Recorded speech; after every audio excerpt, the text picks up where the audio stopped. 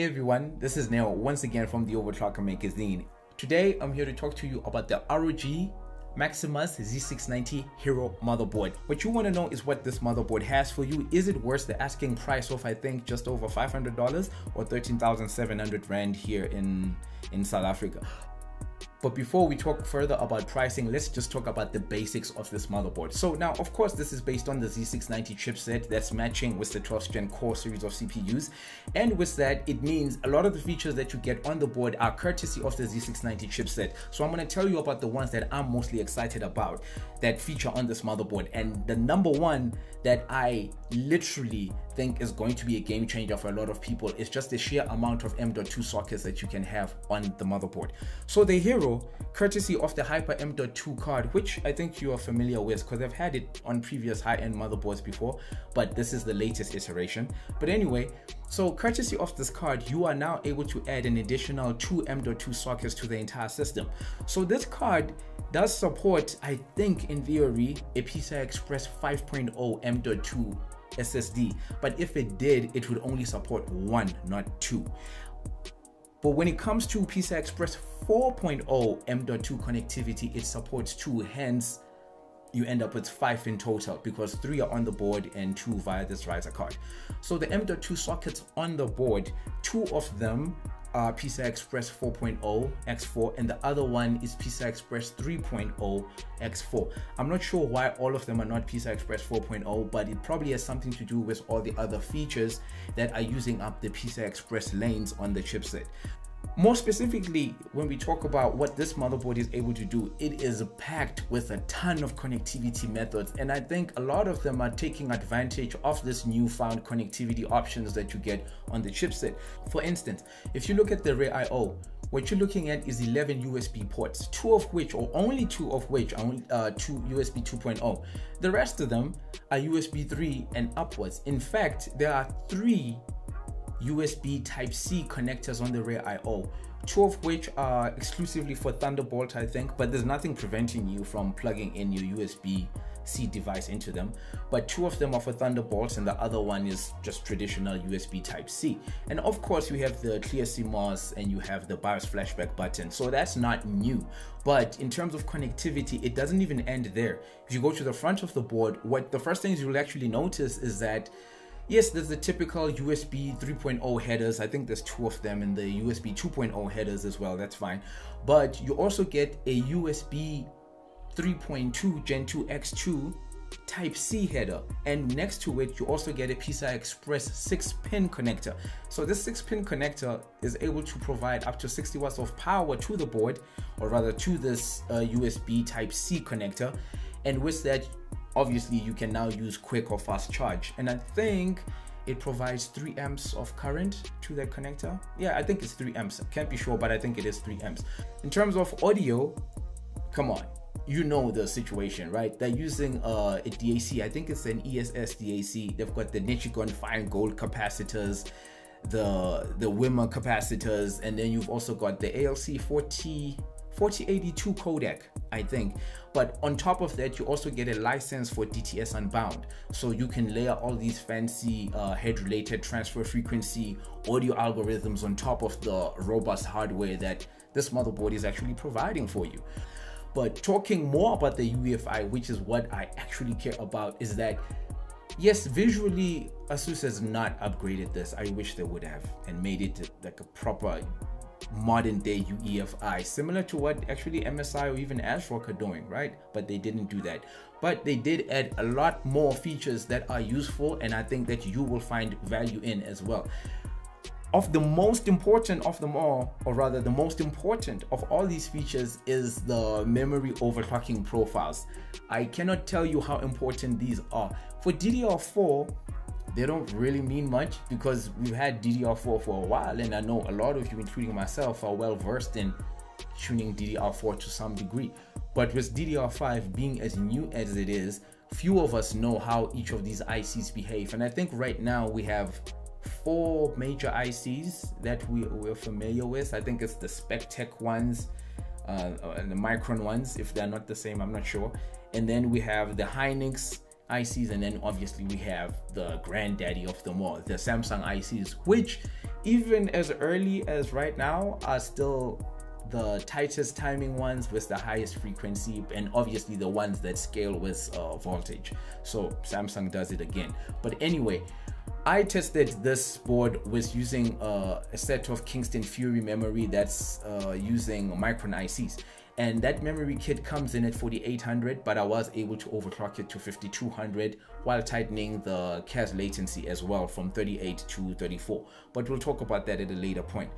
Suffice to say, the UEFI is where all the magic happens. These BIOS profiles, or these DRAM profiles rather, will make it significantly easier for you to get to grips with what you're supposed to do when it comes to DDR5. If you did not have these BIOS profiles made available for you, then you were going to struggle like I did, because I remember powering on the system for the first time and just being presented with the DRAM, just the power options that pertain to the DRAM tuning. Goodness, I was just overwhelmed. I didn't know where to begin. In fact, one of the things that will stump you the most is just the omission of DRAM voltage. That simply doesn't exist anymore. You at least need two voltages. I think it's VDD and VDDQ. So these two voltages are essentially replacing what used to be just DRAM voltage, where you would set 1.35, 1.4 and so forth. Now you're setting two voltages, and depending on the IC that you have, some of them need you to set a higher VDDQ than VDD voltage, like with the Micron ICs, and some of them need them to be in sync. Some of them need you to tune the system agent voltage. There's a host of other things that are happening with DDR5 that many of us will not be familiar with. So having these BIOS profiles makes it so much easier, because you simply copy what's there and then you tune accordingly. And just as a result of these profiles, my tuning abilities of DDR5, whereas they went from 0, now they are, I can at least say they are basic, like basic, but at least they're not 0. Whereas where I started, I was like, what am I looking at? So that's one of the things that I do appreciate once again about what ROG has done on this motherboard in terms of getting you up and running. So out of the UEFI, let's talk back about what is physically present on the motherboard, and that is the ability to use your old, or rather existing, coolers. So ROG has done it once again, where they allow you to use a different socket cooler with a new socket. As you all know, Z690 brings with it LGA 1700, which is a longer CPU than what we had with the 115X CPUs, right? The 1200. What happens is that you essentially need a new mounting mechanisms, or in some instances, you just need a new cooler. But the ROG boards have actually done away with that unnecessary cost, or potentially unnecessary cost, by allowing you to use your currently existing cooler with their motherboards. It's the little things that come together to make this whole Z690 experience more pleasurable than it otherwise would be. As intimidating as it was dealing with the UEFI, at first, I was able to lean on the profiles that are there, and in terms of CPU overclocking as well, I was able to lean on the AI tuning overclocking that is there. So let's talk further about this AI tuning overclocking that exists. Now, using AI overclocking, yes, I didn't get the best performance I could. Manual overclocking got me there, but it was really close. I mean, the top, let's say, frequency bin for the CPU, according to the AI tuner, was 5.4 gigahertz. Manually though, I was able to do 5.5 gigahertz. Yes, it would have been nice if it recognized that the CPU can do 5.5, but I think 100 megahertz here and there isn't really too much of an issue. On the E-cores, strangely enough, it actually overshot what the E-cores were capable of doing, because it told me that they could do 4.1 gigahertz, whereas I found they could only do 4 gigahertz. So as I was saying, getting back to the tuning, there's a setting in the BIOS that allows you to determine how SVID operates on the motherboard. So you can get typical scenario, worst case scenario, Intel spec, and best case scenario and auto, I think.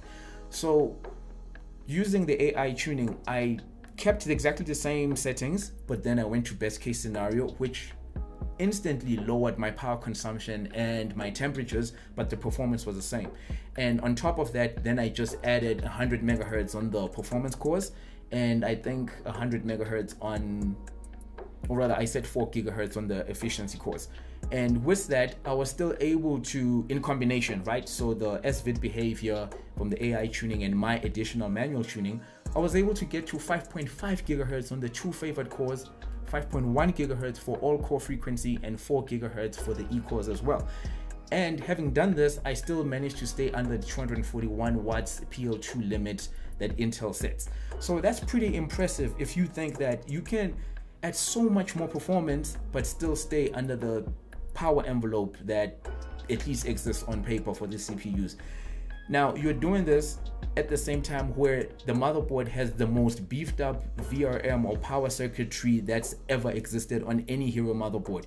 We're literally talking about 20+1 phase power delivery system with 90 amp power stages even. So I can come in and consume less power than ever before, get greater performance than I ever did before, but with that I have the most beefed up power delivery circuitry that's ever existed on the series before. Now that's a perfect combination if there ever was one. So I'd like to talk to you about performance, but I think that the best way to talk to you about the performance is actually in the benchmarks. So I'm gonna let the benchmarks do the talking and then I'll talk to you about it afterwards.